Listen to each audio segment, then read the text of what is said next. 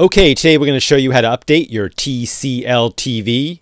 Okay, one quick important note here.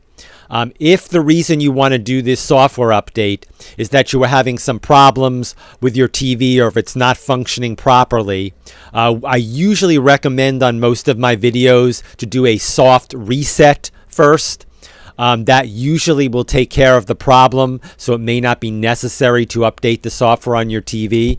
Okay, so we're going to show you very quickly here how to do the soft reset. And then right after that, I'm going to show you how to do the update for your TV.